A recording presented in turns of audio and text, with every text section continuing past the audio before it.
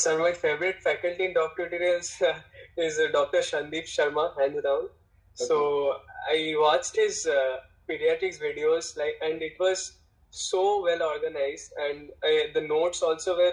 If I could not get time, I devoted some time to pediatrics. I could not give more than 1 week or 10 days.